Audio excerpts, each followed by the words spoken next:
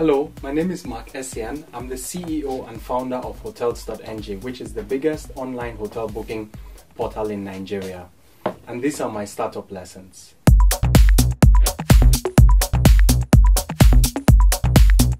The very first thing that I would like to emphasize is the importance of hiring right.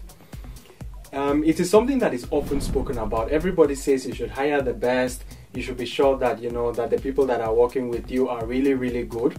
But in spite of that, so many people don't know how to practically go about hiring the right people. The first thing that you have to understand is that there are a lot of people that are looking for jobs, but not everybody that is looking for a job actually is very passionate about the type of work that you are doing in your own company. So what you need to do is that you need to take a lot of time to select the people that you know really love that job, the people for whom the job is right. Because when people really like the job, they're going to give a lot to the job and they'll make it happen properly. So what you should do, or the way that I do it, or the way that I've learned to do it now, is that you ask people a lot of questions, make sure that these people know how to properly communicate the answers to the questions, and make it that the answers show that they are passionate about that kind of work. When you do that, then you end up having people that really want to work in the company. Initially, a lot of the hiring I did was very ad hoc. Anybody that needs a job, if it looked like, okay, well, you can kind of fulfill this job, then I'm going to hire you. But over time, I found that that is not effective.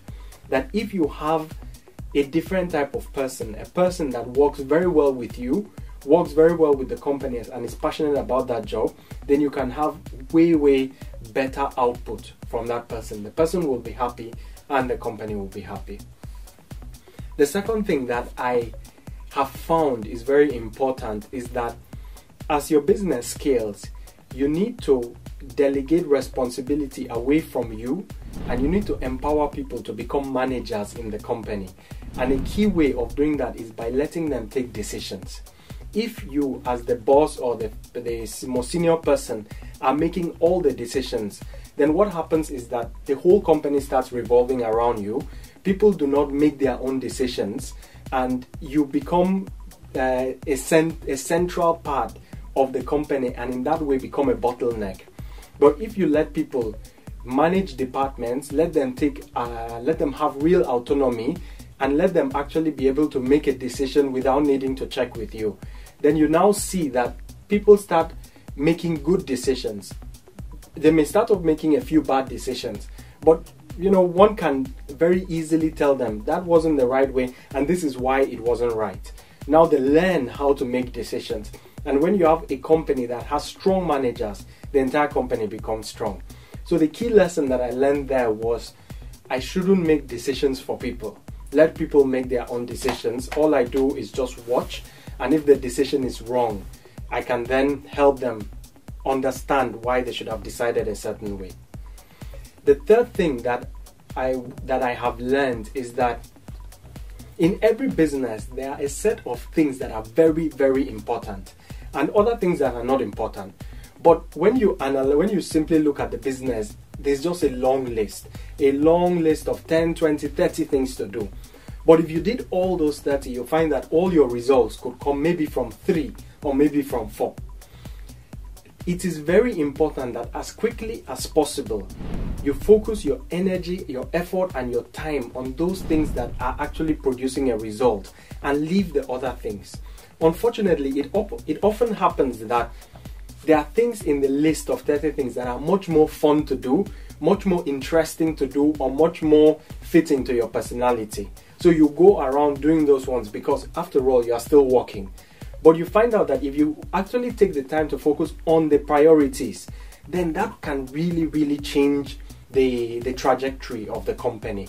So it's the one thing that I've learned there is that one should constantly examine the company and say, what is the most important thing, irrespective of what I like to do, and let us focus on doing that thing first.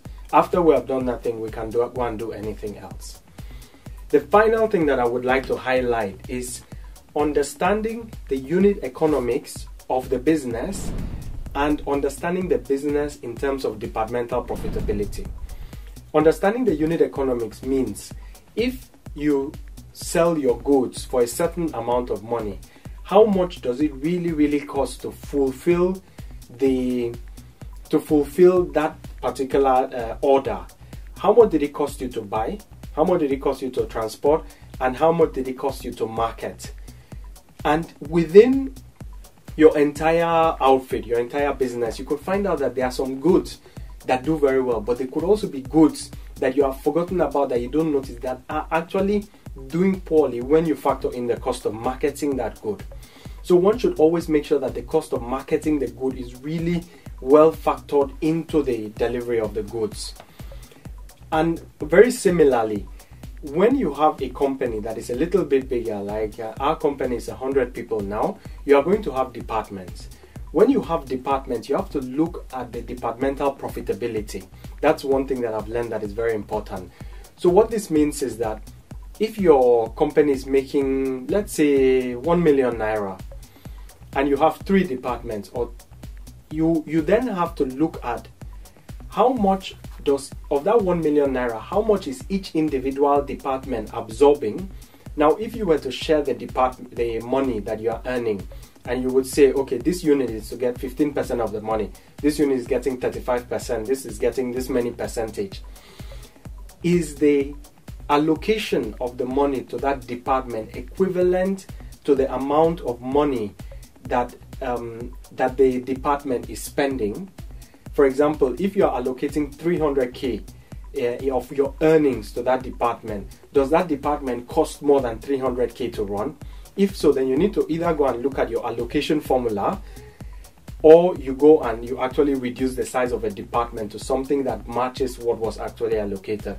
When you do that, then you end up with an overall profitable company. The unit economics of your company from a very broad level then start to work. Well, I found that once I had done that, it was much easier to build a profitable company, much easier to know where we are having waste, and where we're not investing enough money.